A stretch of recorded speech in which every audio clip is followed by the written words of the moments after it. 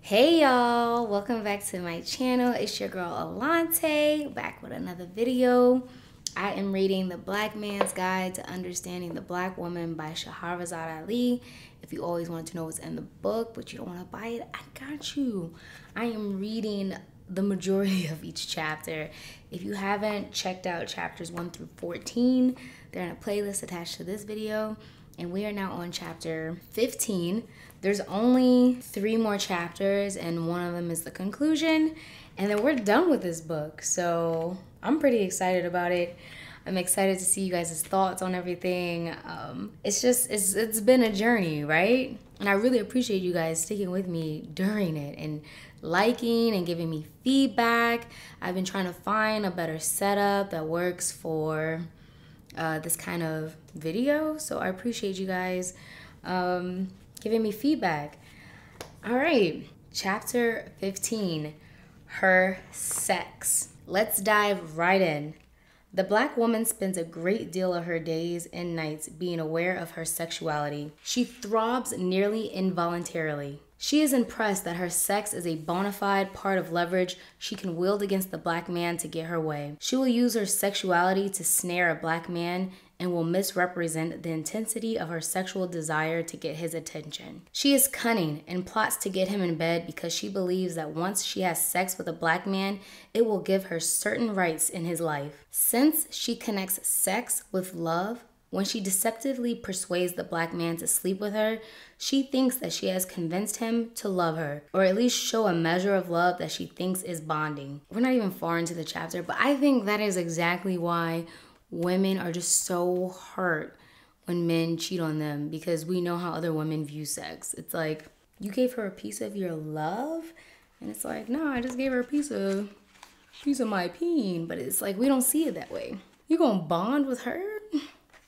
Anyway, since she is such a pseudo-romantic creature, she cannot be trusted in the presence of strange men for a long length of time because she is always open for a line, especially if it's one telling her how beautiful or desirable she is. She believes anything a Black man tells her if he looks good to her physically. She is easily flattered, but will pretend that compliments are not really important to her and have no bearing on whether or not she is attracted to a Black man. Many Black men she meets or sees walking down the street are envisioned as her lover. For a split second, she imagines having sex with him, considers how he might act in bed, and either lines him up for follow-up or rejects him as anything other than a friend. The Black woman claims that the Black man is such a dog because, in her view, he will always go for the promise of sex from a woman, even if he does not know her very well. She believes he is famous for one-night stands and will sneak off and have an illicit encounter and then return to her as if nothing ever happened. That's because that happens. It be happening. She hates this potential in the Black man and calls him a low-down hound for this kind of behavior. She sees herself as above this kind of animalistic practice. Sex means more to her than that, or so she says. The truth of the matter is that the Black woman practices the exact same behavior if given the right opportunity. She will sneak around more cleverly than the Black man, which is why she doesn't get busted as often. I mean, how many times have we heard women brag about how we do it better, we cheat better? Like, that's never been me, but it's crazy to hear people say and be proud of it. Anyway, she may have no problem trying to have 2 men at the same time if she thinks her main man is fooling around with another woman behind her back. She will try to pay him back by having another man, even if she really doesn't want to. She tries to compete in this fashion, although it may turn her life into chaos trying to live a double life, because she does not have the capability to love 2 or more men at the same time. She certainly cannot be a woman to 2 men at the same time. So one of the men she is dealing with is purely for fornication purposes. She will go to bed with one man on Friday, another on Saturday, and the following Monday, or maybe even the same night, and still pretend to be outraged and shocked about the Black man's deviation with another woman. That's nasty. Her double standard is built on falsehood and an image she thinks she has to preserve about the honorability of womanhood. Part of her falsehood is her belief that Black men desire sex more often than she does. So she can never admit to him or herself that her own sex drive is a powerful motivating factor in her life and decisions as well. She brags on her sexual conquest in the same way the black man is rumored to brag about his. She will explain to her friends in great detail about her activities in bed with a black man. She especially likes to tell about the size of his penis, what he says while copulating? Who says that? What he says while copulating, his stroke, and whether or not he performed oral sex well. They go into a minute-by-minute, blow-by-blow description about the encounter. Ladies, do not go into descriptions about your man's performance unless you want somebody else to be curious about that man. I'm only telling you this because I've been on this earth for 33 years, okay? And I've seen it. However, she only vaguely confesses her own part or tells what she did. Black women do not ask each other what they do in bed. They only discuss what he does. Another highly deceptive activity she takes part in is to have sex with a man and pretend by her sounds or words that it feels better than it does. I used to talk about this on my Instagram. If you don't follow me. Same tag as my YouTube. But I used to talk about this on my Instagram, like, stop the fake moaning, stop the lies, because all you're doing is cheating yourself. Why not get actual pleasure? Like, why fake like you're being pleasured? It makes no sense. She won't explain to the black man what makes her feel good and may not even tell him when it's painful. She thinks it is something she has to endure. She doesn't want to hurt his feelings. She tolerates the pain without flinching, pretend to have an orgasm, for fear if she tells the truth, she might lose him. However, if he does not satisfy her sexual cravings, she will seek out and receive sexual gratification with another man or woman. That's the truth. Some of them are in marriages or relationships which last several years and never reveals her dissatisfaction about their sex life. She claims that her lacking sex life is unimportant as long as he takes care of the bills, is a father to the children, and remains married or with her. She secretly hopes that one day he will figure it out on his own and do what she needs him to do. This hardly ever happens, and if it does, she becomes suspicious he learned it from another woman, in which most cases he has.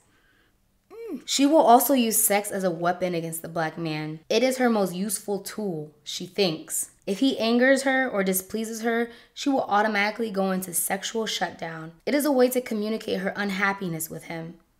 She will try to punish him by denying him sex until he submits to her idea or does what she wants him to do. She will continue this game for days or weeks when she feels it necessary to make a point or whip him into submission. She is satisfied if the black man literally comes limping back to her, crawling on his hands and knees, begging her to go to bed with him. The black man should beat her at her own game, and when she displeases him, he should deny her sex and see what happens. He will see fireworks like he never imagined. She is much more vicious when under the pressure of lack of sexual expression and is known to act like a plumb fool if her bottom is not happy. The black man should remember that if he is familiar with her schedule and she's not seeing anyone on the side, she is also punishing herself when she denies him sex. Yes, girl, what are you doing? Sometimes she says no for so long that she doesn't know how to get out of it and say yes.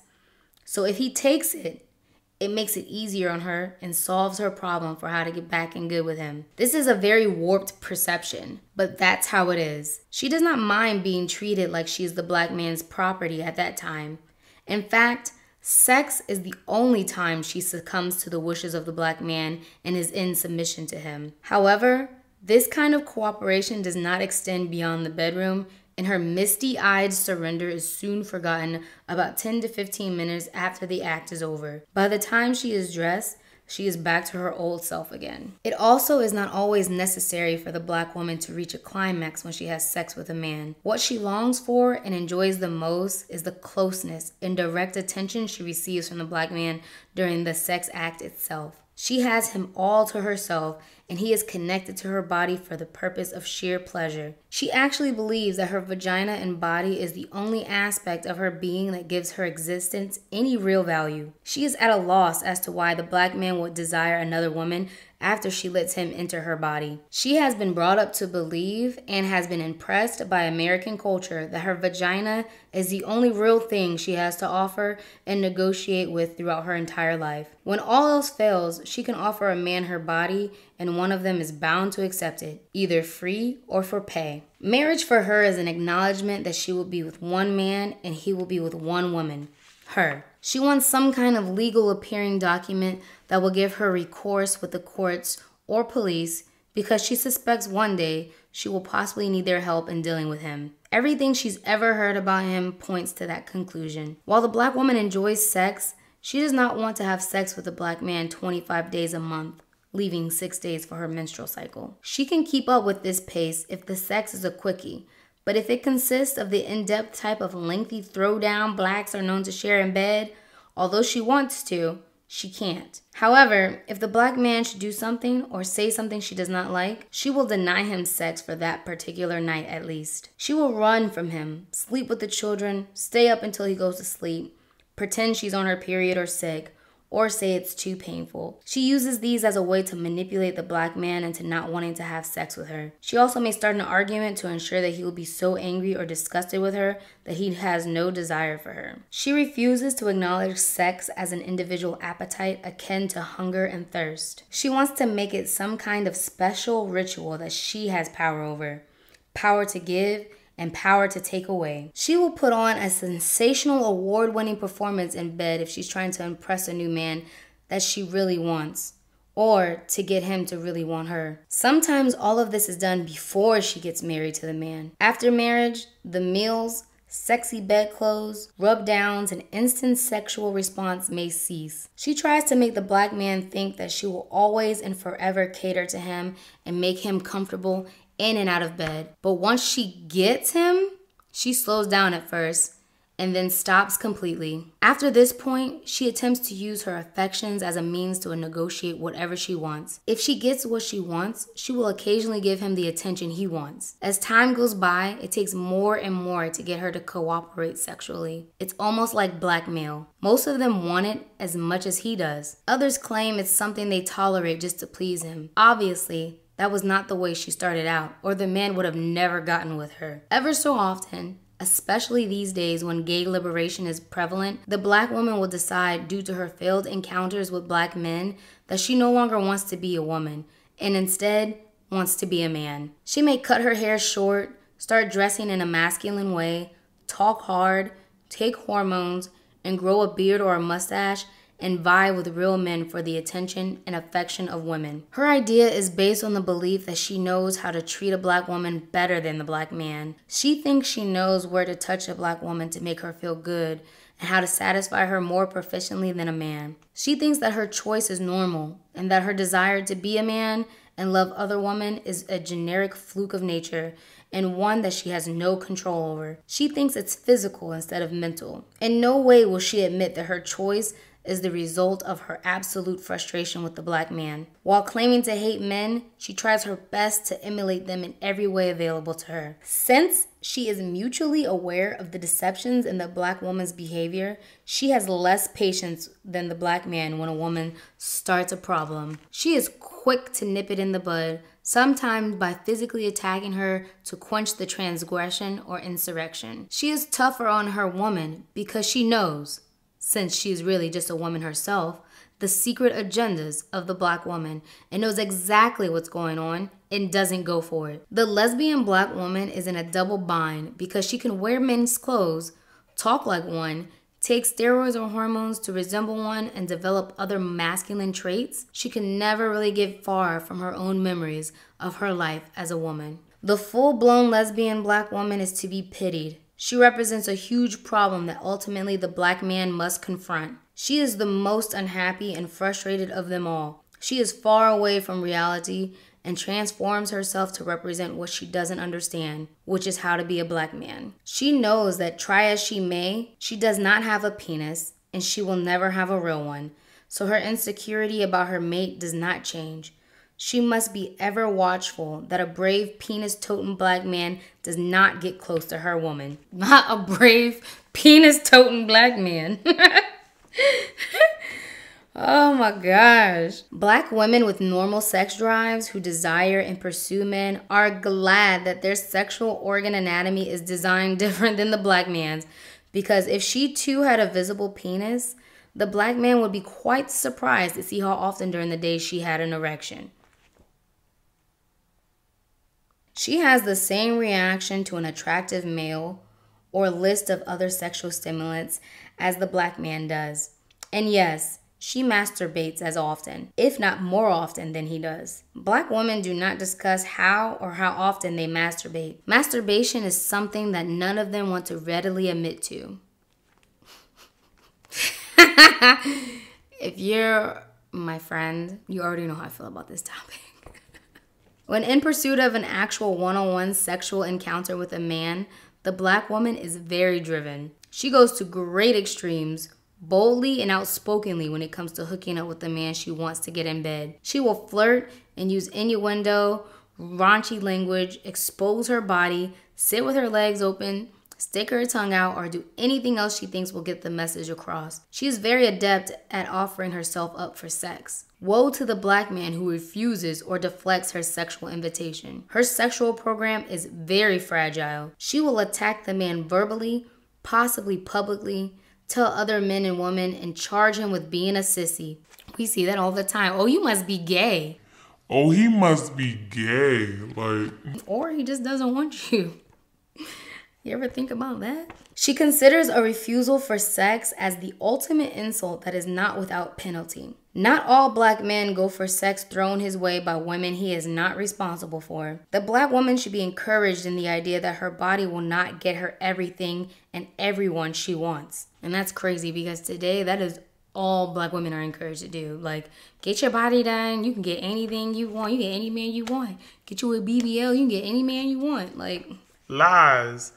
All lies. She must be taught that she has other values, and that if she does not submit to being the right kind of woman, that she cannot have the sex she wants with a black man. This requires self-control on the part of the man and selection based on qualifications and not looks. She will respect him more if he behaves in such a way as to not function like all of his brains are behind his fly. He is under no obligation to prove his manhood by bedding down every female who throws herself his way. He is much too precious for that. His choices must be based on much more than a brief thrill. That's so crazy, because my man that I'm with now, I love him so much. Hey Papa.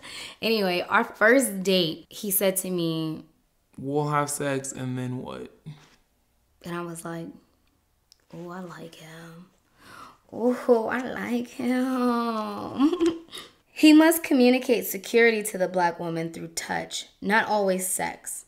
Touch, caressing, stroking, and lots of hugging. To be safely encircled in the arms of a black man is a more effective way to show caring and affection than sex is. That is the truth. The black woman is sore, and her wounds are tender and exposed. She longs for the healing touch of a black man to absorb his strength as a healing balm, a salve. The black man's brain, activated by electrical current, is able to transmit the power of his electricity to the black woman to increase her energy and power to function. I believe that wholeheartedly. When the black man and black woman are in love and grooving, they are able, through touch, to transfer this powerful current back and forth between them on a mental, physical, and emotional level. Ideas, sex, feelings. The black man conceivably needs a crowbar-type tactic to pry up the veneer of falsehood and insecurity the black woman uses as a shield, a wall to protect her from all the things that terrify her and all the things that cause her intense pain on the inside. But she is not immune to the unyielding determination of a black man who has accepted the task of putting the black woman back on course as his responsibility. The black man is a powerful unit of life by nature. He is forgiving and is only seeking peace. He wants to design his world to eliminate discord and disunity. He wants to design his world with his black woman and black children where there is no decay. He should consider his sexual organs as precious as the black woman considers hers. She will respect that, and she will make whatever changes are necessary if she understands that her cooperation will determine whether or not she continues to receive sexual gratification from her man. And that is chapter 15, her sex. What do you guys think? I mean, we almost done with this book, and I haven't felt like she's missed yet. Some of the things I can relate to personally, some of the things I've seen with women around me in my life, not in my life, just women you come across. You know, women like to talk, so just women you come across on a day-by-day basis, like, this is just a gem. Wow. Anyway, chapter 16 is on the other woman. It's a lengthy chapter. No, it's not. It's 10 pages. I don't know why it feels lengthy, because I don't know. Anyway, it's 10 pages. I'm going to read that tomorrow. So I didn't get my goal of being done by Black History Month, but I'm going to get into it.